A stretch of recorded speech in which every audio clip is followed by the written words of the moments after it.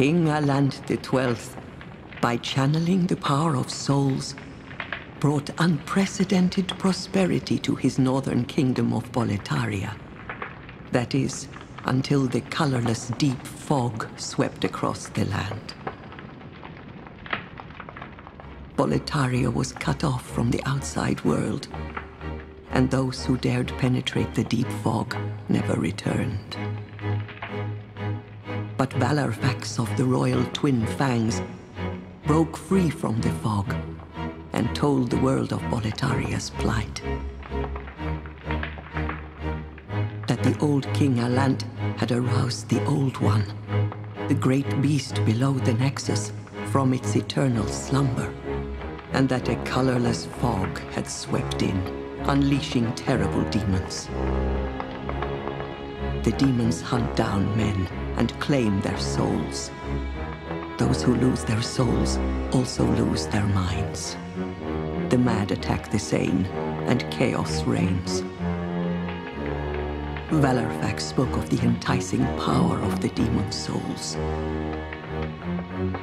Each time a demon claims a human soul, the demon's own soul is invigorated by the life force, and the power of a mature demon's soul is beyond human imagination. The legend spread quickly. Mighty warriors were drawn to the accursed land, but none have returned. Bjor of the Twin Fangs, Yurt the Silent Chief, Sage Urbane, Skurver the Wanderer, the Sixth Saint Astraea and her knight Garl Vinland, and Sage Frake the Visionary. The colorless deep fog slowly creeps beyond Boletaria's borders.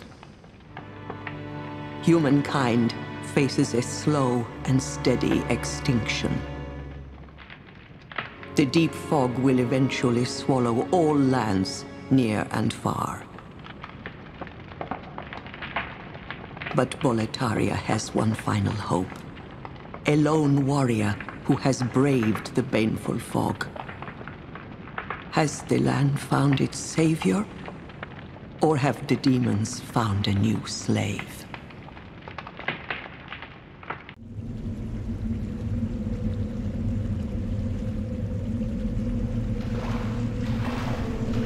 Brave soul who fears not death. I shall guide you.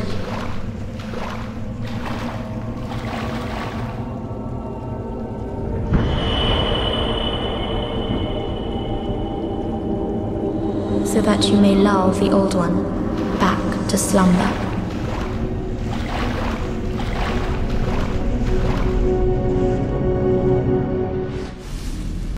What's going on, guys? This is Evan the Demon Souls enthusiast bringing another Demon Souls gameplay commentary, which is actually going to be the first uploaded on the channel. Originally this was scheduled to be a Dota 2 upload night, but unfortunately I'm having some technical difficulties. DX Story, my selected audio recording software, is functioning great, but my settings were kind of wonky and I failed to capture the sound from my Yeti mic. I'm definitely running some problems with PC recording difficulty. I've got an i7 processor and a fancy video card, but the write speed on my hard drive is kind of low at only like, I don't know, it benchmarks kind of inconsistently, but I'd say if you benchmark it a couple times, you're going to come up with like a, you know, a write speed of maybe like 70 to 80 megabytes per second, so I set it at like 75 in DX Story, and as a result, it doesn't really write to the drive fast enough, and so I can't really upload from PC in like the quality I might want to. I'm definitely considering going to an external capture device, but investing in a lot of PC recording equipment is going to get really expensive, because first I would need a external recording software to really get the quality where I want it, but that's a sort of late consideration. We could probably just record it like, say, 30 frames per second without true quality color, and it would look pretty reasonable, but it wouldn't be a perfect recording.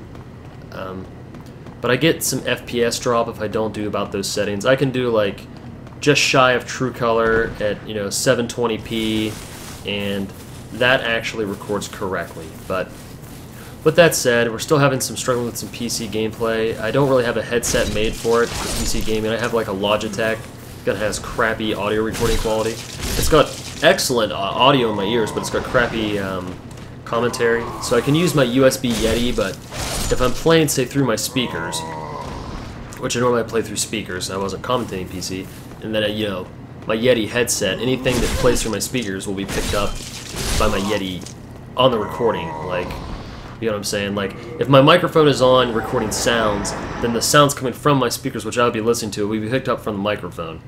So you kind of line up in a situation where you just, it doesn't work right.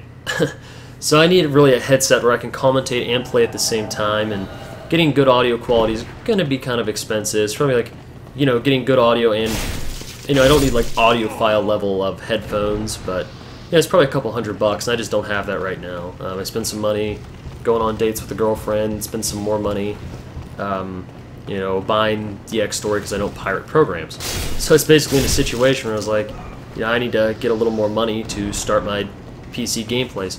So we'll see what we can do. I definitely think PC gameplay is coming, and I think maybe in another week I'll be a little closer to where I need to be, but not entirely sure. So because of that, the PC Gameplay Friday is not going up tonight, which brings a lot of regret to me because I was looking forward to it, especially because I played a game of Dota where I was pretty raging, and I thought that might have been funny for a live comm. But either way, we're instead going to upload some Demon Souls. I noticed that there was a lot of Demon Souls requests on the channel. It was between it or Dragon's Dogma, and there was more Demon Souls requests than Dragon Dogma requests. So kind of decided to go ahead and put up a Demon Souls gameplay. This is obviously the first area of the game, the tutorial. Right now you'll see me kind of playing around with this knight. It's been a long time since I've played Demon Souls, and I'm very used to Dark Souls, so I'm trying the different attacks, and I'm trying to see the stamina break on this weapon, which clearly isn't very high. It's easier to beat that guy through parrying, but just kind of experimenting. You'll also see some familiar bosses in this game. I do think Dark Souls recycled, at minimum, one boss from Demon Souls. And I actually enjoy the boss fights in Demon Souls a lot more than Dark Souls, so I'm looking forward to putting up gameplay from this game. I've got probably about 3 hours of it saved on the hard drive, which was a pretty successful run. And it's really important to me that I don't die in this game because it screws up my world tendency, which I'll elaborate on in another gameplay video. But I'm actually playing this offline because I don't really want to get invaded by a chicken hawker, which would be someone that has, elemental weapons. I should preface by saying elemental builds aren't nearly as powerful in Demon Souls as they were in Dark Souls. In Dark Souls, they were almost a bit of a standard, but in Demon Souls, elemental weapons did vastly less damage than quality weapon builds. And quality weapon builds are, of course, like, X points into stats kind of thing, make the weapon. And I'll elaborate more on another video because Demon Souls has some different mechanics than Dark Souls that I want to talk about probably in the next upload. But this is just sort of an introduction to the series, an unplanned Demon Souls upload. So this commentary will take us all the way through the tutorial zone, killing the optional tutorial boss. And I remember, looking back on when I first got this game, everyone had said it was so difficult, and I bought it and all that stuff, and I was like, I play a lot of games, or at least at the time I play a lot more than I do now. So I kind of figured, I'm unstoppable. This game will be challenging, but I'll have no problem. So, played for like a first hour, I knew I was addicted. Tried to kill the first boss, the Asylum Demon, like 7 times. I don't think he's the Asylum Demon on this game, but he's the Asylum Demon of Dark Souls, so played him like 7 times, and he killed me every time before I just accepted the defeat and went on with the game. But it was, this game, I immediately was hooked on the Souls series, and I'm still hooked. Still playing a lot of Dark Souls, obviously, so looking forward to this for sure. I didn't really have anything I needed to talk about, just wanted to apologize for the lack of the live PC gameplay I had promised. It just didn't work out the way I had planned, and there was nothing I could really do about it. Maybe next time things will be better, I hope so, because I'm still hoping to get that PC gameplay here. I'm really excited for it. You'll see that I stripped my character down a little bit. In Demon Souls, armor is far, far less effective than it was in Dark Souls. Like, there's no poise, for example, and the defense rarely decreases damage significantly. So you basically wind up being able to wear whatever combination you want for appearance, provided you maintain the full roll speed, which I believe I can do. So that's why I stripped off all my starting armor and I'm running around like my pants and stuff like that. You'll see a quick edit there because I lost the Asylum Demon my first time through the fight, so I kind of went back and did it again. And you'll see that the strategy for this is much the same as it was in Dark Souls, because, you know, Dark Souls basically is paying homage to this boss by having him reappear, or by replacing it in Dark Souls, Demon Souls being the predecessor. Wow, I just made a really simple statement complicated. You'll see that the boss on Dark Souls was inspired by the boss on Demon Souls. See? So much simpler. So we're going to go ahead and bring down Vanguard here, just to show the completionist, because, you know, in Dark Souls you do wind up killing the starting boss once you get your gear. Asylum Demon goes down once you get, you know, your starting gear, your pyromancy glove, or your regular weapon. In this game it's kind of designed where you're just supposed to lose to him, period, because your death kind of takes you into the starting hub of the world, but you get a little Easter egg bonus area for killing him, killing Vanguard, which I think most people probably saw in New Game Plus, because there isn't a whole lot of motivation to bring this guy down early. Just like in Dark Souls, you can bring him down with your bare fists or your sword hilt, which I did on this channel. It hasn't had a lot of views, but if you guys want to see a total exercise in futility, you guys should jump on my Dark Souls vids and watch me bring down the Asylum Demon with my bare fists. Or I think it was a straight sword hilt, actually. Either way, it's a complete waste of time. Much like killing Vanguard is here too, but it doesn't take nearly as long. It could take, you know, 30 or 40 minutes to bring down the boss in Dark Souls. This guy, you can of course have your full weapons. It's just challenging because if he touches you at all, you just instant die. Full life or otherwise, if he hits you, you die 90% of the time. And on the off chance you live with like a smidgen of life, he basically just starts swinging as you try to stand up. So you don't have like a Darkwood Grain Ring, which is completely not in this game. You just have the basic rolls. You're not going to be able to dodge the attacks. But overall, killing Vanguard is much easier than killing the Asylum Demon with your starting items. So you do get a useless weapon for doing this, and you also, well, you don't get a useless weapon. You get a useless Demon Soul, which can be used to forge a useless weapon. So sort of a roundabout thing. In any case, it does take you to the Easter egg area, which I will demonstrate to you guys now. I've been trying to edit out the loading screens as much as I can to make it more a cinematic experience. Demon Souls will not be the kind of game I do 3 or 4 playthroughs on the channel. Like Dark Souls, there's probably a total of like 3 playthroughs on it, nearly 3 playthroughs and extra commentaries of some of the bigger areas in the game, so clearly there's been a ton of Dark Souls content. There won't be nearly as much Demon Souls because the game is older and I think people are kind of over it, but it was requested for the channel, so I felt inclined to provide it.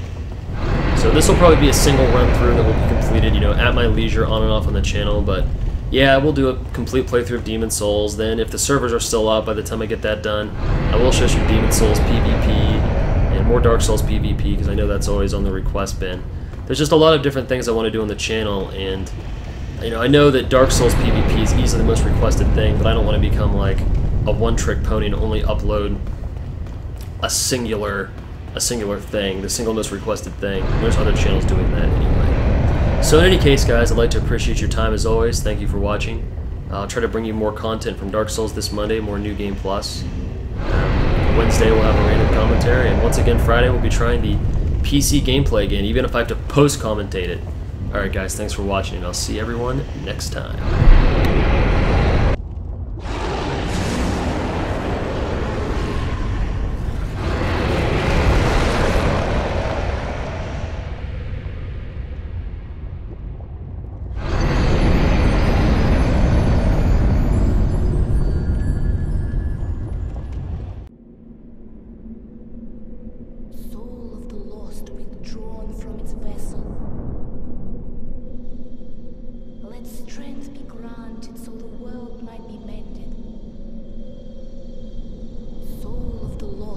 Drawn from its vessel. Let strength be granted so the world might be mended.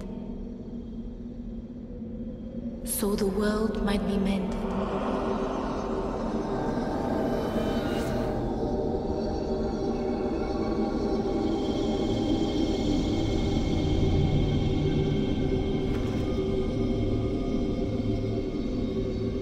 This is the Nexus. It holds together the northern land of Boletaria. Thou canst not exit the Nexus, but each of the 5 archstones will connect